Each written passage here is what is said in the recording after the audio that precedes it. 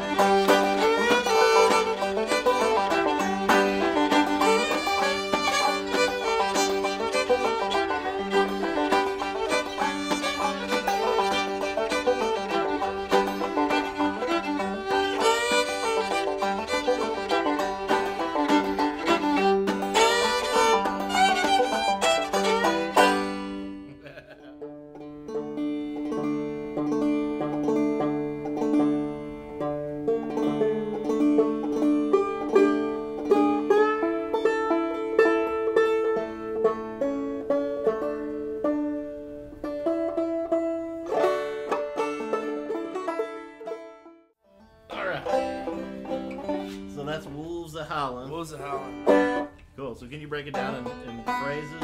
Yeah, totally. So the first phrase is it's got that little something a little funky going on there. Yeah, no, it's like it sounds like you're doing like a triplet. Yeah, kind of. Yeah, I think it is. It is like a triplet, and then you throw that slide in there. So you get the triplet with the brush thumb. Gotcha. So it's like yeah. 1 E and 2, and then so it's brush thumb after. Gotcha.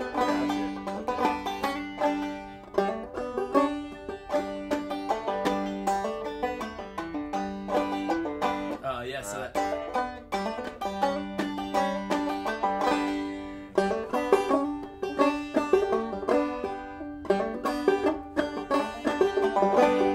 And then you go.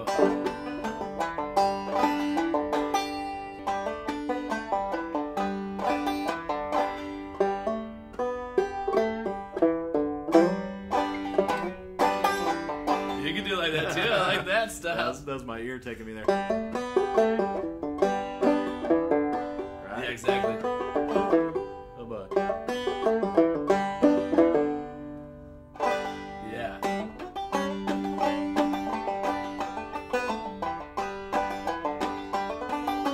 And that second part of the phrase kind of is, like in so many tunes, is like the B part is built on that second part of the A phrase, kind of. Oh, right. So it's like.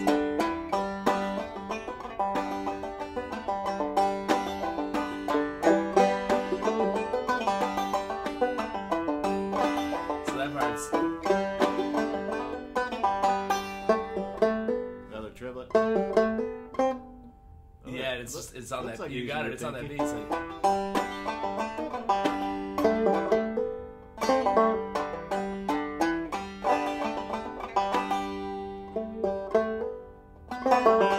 yeah, it's just that.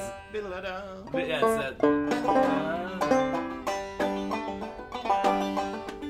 Yeah, I guess there's a little kind of, there's like a little bit of a hesitation there almost. You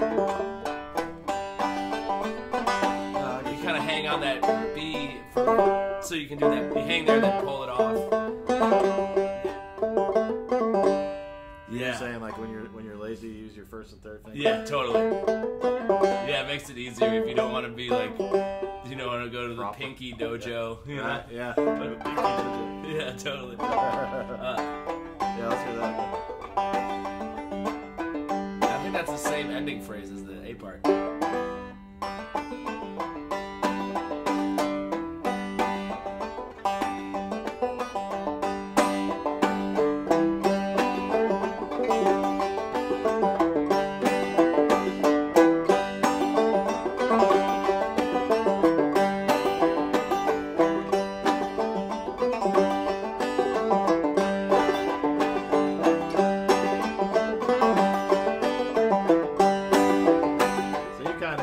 Stop. You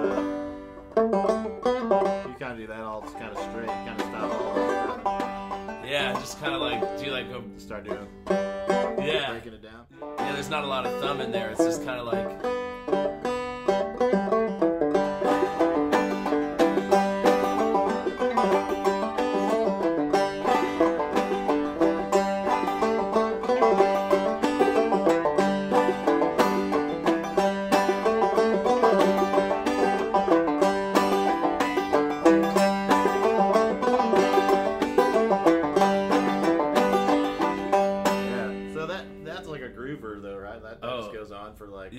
And so I usually just like do 4 parts. Or?